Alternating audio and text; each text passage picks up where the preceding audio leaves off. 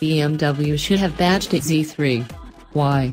Because the new Z4 is in many ways a reincarnation of the first Z3 Roadster that rolled off the line at the automaker's Spartanburg, South Carolina, factory back in the mid-1990s. It sheds the last Z4's bulky and ill-conceived retractable hardtop in favor of an electrically operated soft top.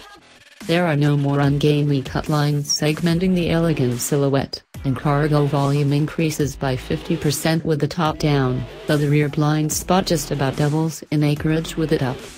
But this is a what-the-heck automobile, not a two-seat driving school car. It's made to be driven al fresco.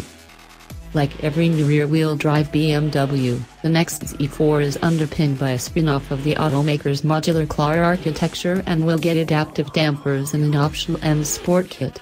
Don't expect air springs or rear-wheel steering. To keep the car's weight in the roughly 3,000 to 3,200 pound target bracket, all-wheel drive never entered the equation, sources say.